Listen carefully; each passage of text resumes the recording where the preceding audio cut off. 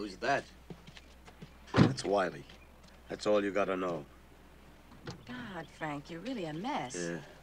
Where's the money? I already gave it to her. Gave it to who? The lady at the store on the highway. I was told to stop there and give her $3.85. That's what I did.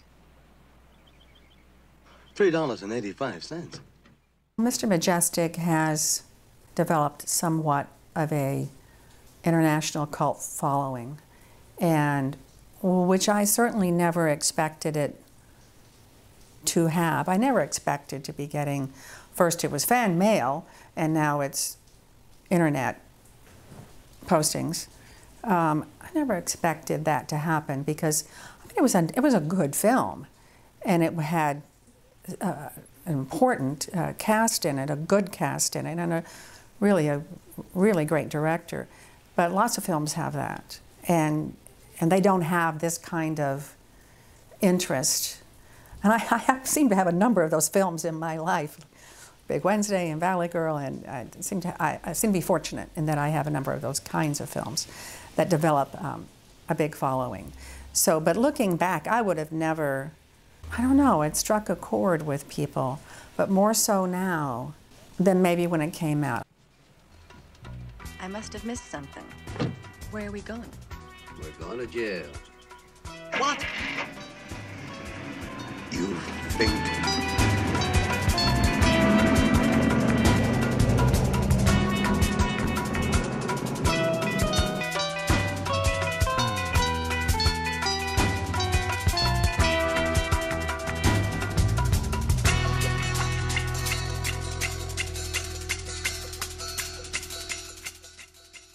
I was living in London as a drama student, but working in America.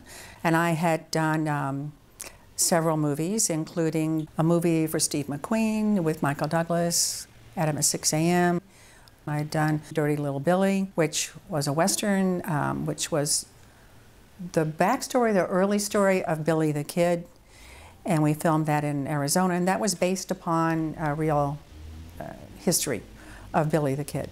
And then I had done Kid Blue in Mexico, and that was with an incredible cast, Dennis Hopper and Warren Oates and Ben Johnson, and the list just goes on and on and on. So yes, I had done several actually big movies before I did Mr. Majestyk. I was pretty confident and feisty and independent, and I didn't live here. So I had a different life than people who lived here. I lived here up until a certain point, and then as soon as I could afford to, I moved to London because I had specific things I wanted to accomplish there. So in October of '73, when Mr. Majestyk was filmed, I was actually in Los Angeles I was in rehearsals for a play at a very important theater. And I had been offered the job to play Wiley in Mr. Majestyk, and I had turned it down, much to the complete horror of everybody around me, my agents, my parents. Everybody was very upset with me. But I really wanted to do this play because after all, I was in London studying drama, so I wanted to do a play. And so I turned down Mr. Majestyk. And then things weren't going very well in the rehearsals. So the play and I parted ways, and I thought, well, what about that movie? So unbeknownst to my agent, I called Walter Mirisch, who I had met, who was a wonderful man and very kind to me. And I told him I was no longer doing the play, and would he still be interested. I mean, this was completely out protocol, because you just don't do things like that, right? But I really didn't know any better. So, because I was just used to doing things very independently. So I called up Walter Mirisch and told him what had happened, and I wasn't doing the play, and would he like me to do the movie? And he said, absolutely. And he said, but I've got a waiting room full of actresses who are waiting to audition. And I said, oh, okay, well, and he said, no, I'm going to tell them all to leave.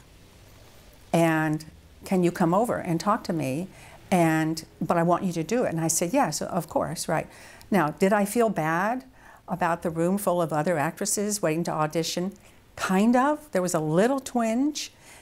But having been in that room myself and having been told to leave because somebody else got the role, you know, it happens. It's one of the vagaries of the business. So I went into Walter's office, and we just sat and we just talked. And he said, "Did you tell your agent that you weren't doing the play?" And I said, "No." And he said, "They really think you should call your agent." So I called my agent, and Walter was right there, and I said, I'm not doing the play." And he said, oh, but you turned down a movie to do that play." I said, "Oh yeah, I'm doing the movie." And he's like, "Well, what do you mean you're doing the movie?" You know, and I said, "I'm doing the movie. I'm sitting with Mr. Mirisch, and he wants to talk to you." So Walter got on the phone with my agent, and they worked things out, and I did the movie. I think that I had not actually read the script prior to that because I wasn't going to do the movie. I was booked in something else. So why would I have broken my little heart by reading a script that I wasn't available for? But then when I became available and he said yes, he still wanted me for the movie, then of course I read the script, and the script was pretty amazing because it was written by the great, the one and only Elmore Leonard. Very solid script. And it was an original screenplay, not based on a book. The book came later. And of course it was, you know, gives me chills today, an amazing, amazing script. Richard Fleischer, Dick Fleischer, was the director. I was not familiar with his work before I did the movie because he was of a different generation. And then of course I became familiar with his work. But I wasn't at the time, and which is probably a good thing, because if I had been familiar with it, I might have been intimidated. And there's a lot to be said for ignorance and naivete in a certain way. So when I didn't meet him until I arrived on the set, and he was just, Dick Fleischer was a great man. He was just a great man. He was a great director. I loved him, and he was my parents' age, so he was not a contemporary of mine. And that was probably good too, because he had that altitude for me. He was a great guy.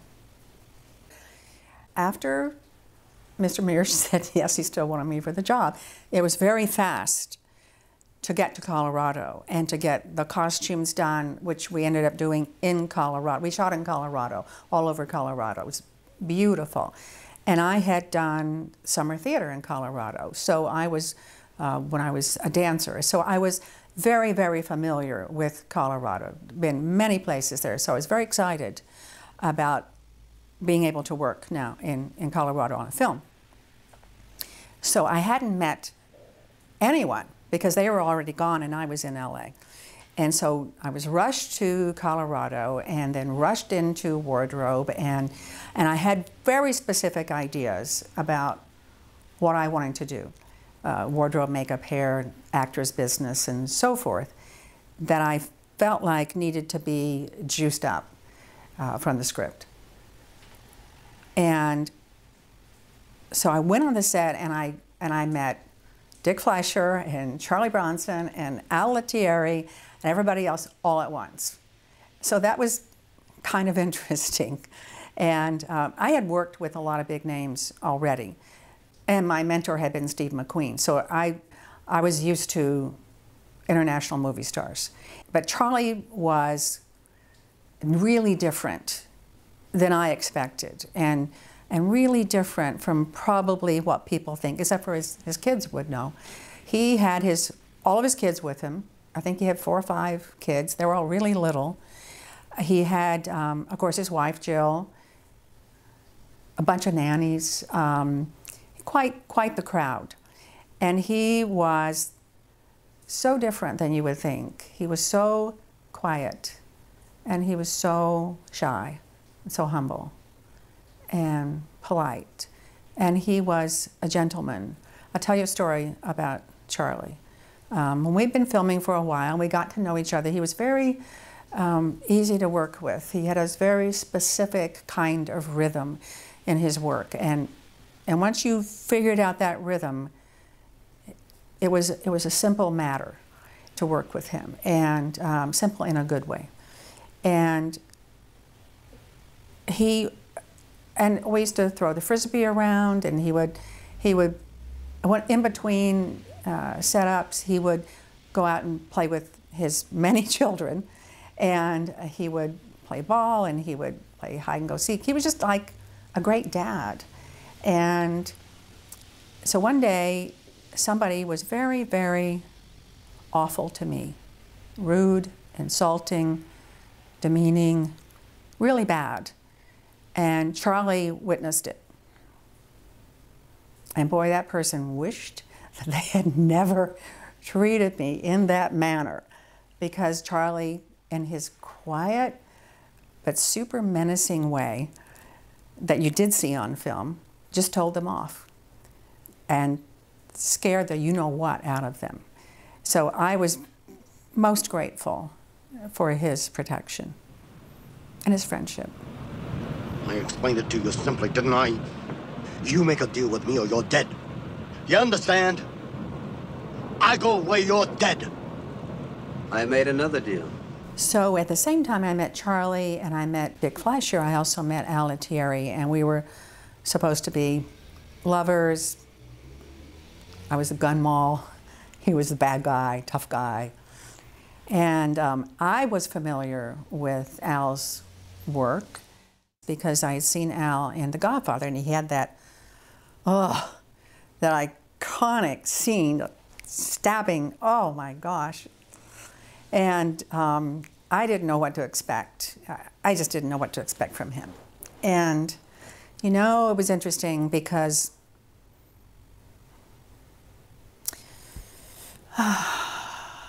it's hard, even today, because we became really good friends. And his wife, who was on location with us, we became really good friends, and we're still friends to this day, Becky Lettieri. And when Becky got pregnant about a year after we did the film, oh, it was very exciting. It was so excited. I think they were in Italy, I'm not sure. They did a great deal of traveling, of course, for Al's career. And also Al was Italian-American, but he was an Italian. And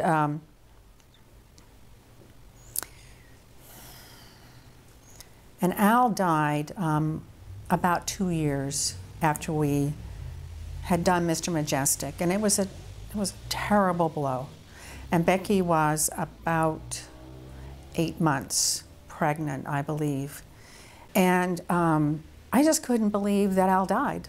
It's just horrible, horrible. And I still get, all these years later, I actually still get upset about it, because these were people I was very involved with, and it just was a shame. It just shouldn't have happened. I think if they could have gotten him to a hospital quicker, I don't know, but it's one of those things you think about now and then, and you think, what if? It's kind of a tight fit, but it's got all the comforts of home, huh? We're not all, my love. He is.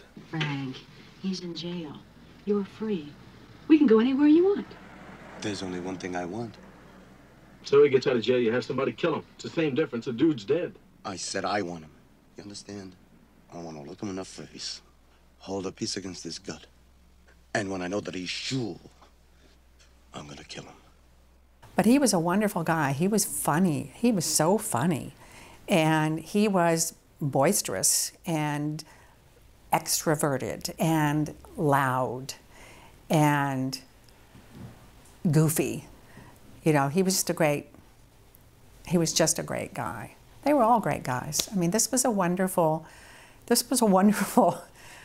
group of people to be associated with. There was only Linda Cristal, who was the other woman, but I think we had one word, one scene. And she was gorgeous. Oh my gosh, she was so gorgeous. But I was mainly with all these men, and I was there for a long time because everything was kind of stretched out it wasn't like a quick shoot.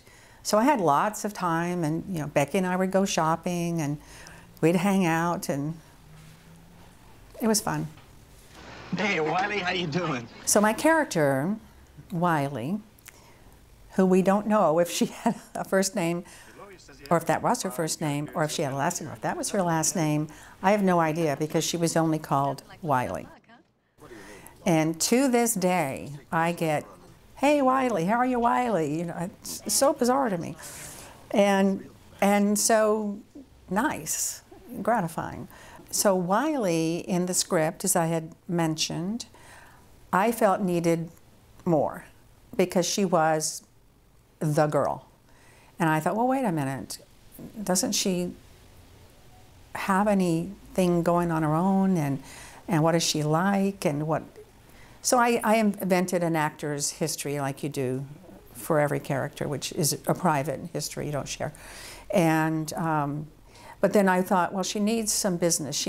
Because she was witnessing, I felt such horrible things, that it would have given the impression that she tacitly approved of these horrible things. So I thought, well, you know, what would be something that she could focus on, she could put her attention on, so she wasn't always looking at these horrible things, people being killed and hit by cars and awful things, right? So I thought she would read the Bible. So I don't even know if anybody even noticed it. But so I got a Bible, and Dick was great with all this. He's like, yeah, do what you want. He loved it. You can bring him any suggestion, and he would tell if you liked it or not. And he pretty much liked everything that I brought to him, right? So I said, I want to read the Bible, because I think that it would be her escape. And it would also give her a moral compass that was quite severely lacking.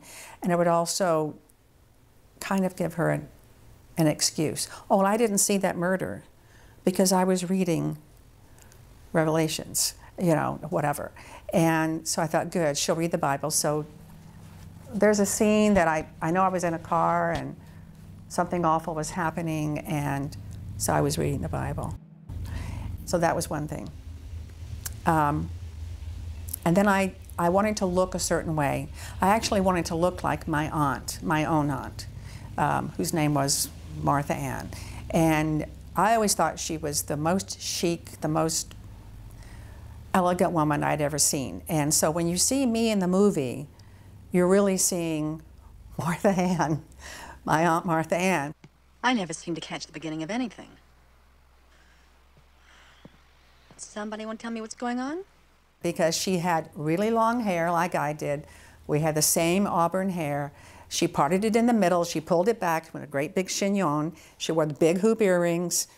So that was, and she wore hats, because I remember there was one scene where I wore this kind of big hat. And she always dressed just beautifully, like the height of fashion, but in her own, with her own kind of twist to it. So when we were rushing to do wardrobe, and I told the costume designer, I really want to do my Aunt Martha Ann in this, and she's fine, tell me about her. So that's what we did. We had to go shopping, you know, rapidly, and we got, you know, silk shirts and beautiful shoes. And I mean, if you really broke it down, every outfit was gorgeous, just gorgeous, and meticulous, and planned. And so that was really fun, you know, for an actress to get to have a fabulous wardrobe, none of which I got to keep. But it was a beautiful, beautiful wardrobe. And then just when you have a character who's not terribly three-dimensional, you really have to work pretty hard to add stuff to her. So I added all those things, and then a couple other little things. My fingernails, sounds kind of silly now and kind of petty, but I thought, no, she has a lot of spare time on her hands. So she does her nails.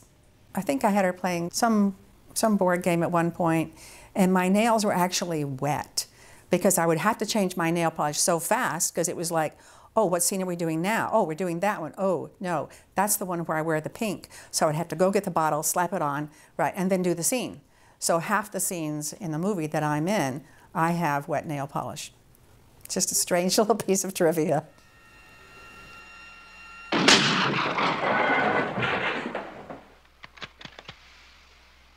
Come on, Frank, let's finish it. I got work to do. How about this guy? He's anxious.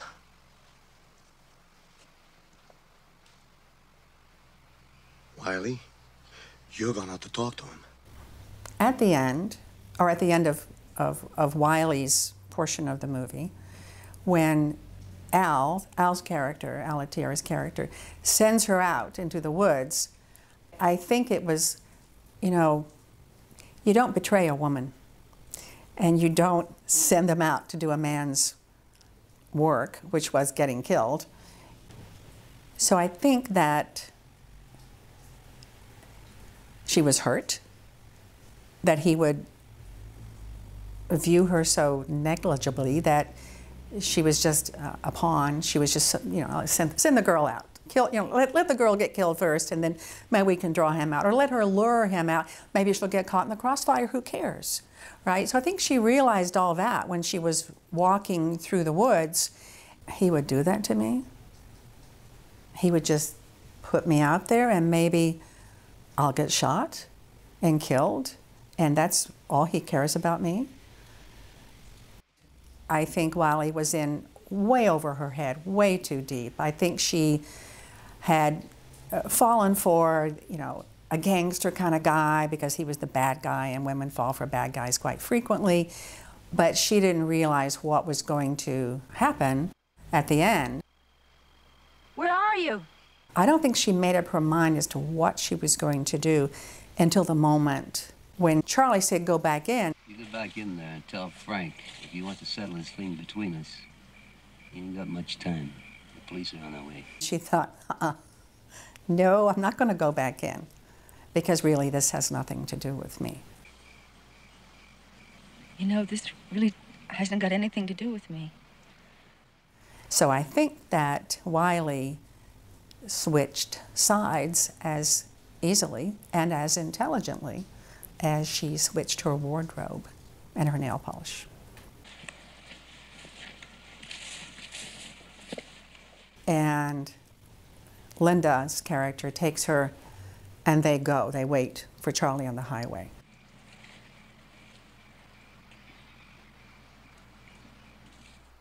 Where'd she go, Mr. Renda? He must have grabbed her.